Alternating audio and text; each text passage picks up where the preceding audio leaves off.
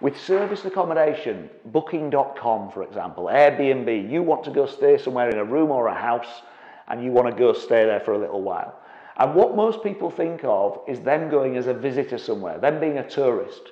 So if you take the 7 days of the week, Monday, Tuesday, Wednesday, Thursday, Friday, Saturday, Sunday, people think, I need to pick somewhere where tourists are going to go. Well, here's the thing. Tourists is one of 12 different types of people that stay in a booking.com property.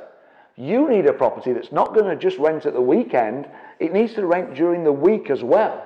You need a property really that's targeted for corporate clients. Somebody that is building the road somewhere. How long does it take to build the road? 4 months to do the road works. Does that person come from the local town? No, they're shipped in from outside and they stay there for the week.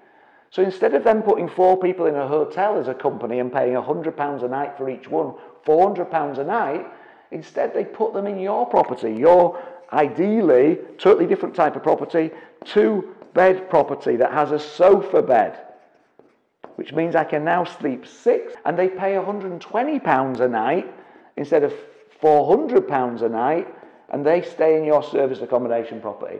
But you're now getting £120 a night for your 2-bedroom property. And for a week, that's now £840. And by the way, when they arrive and you show them around the first time, you say, how long are you here for? 4 months. Oh, would you like to stay here for the whole 4 months? And they go, yeah.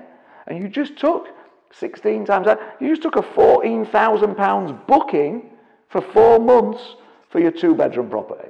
So you need to be able to attract all 12 types of stayer to your booking.com properties and your Airbnb type properties.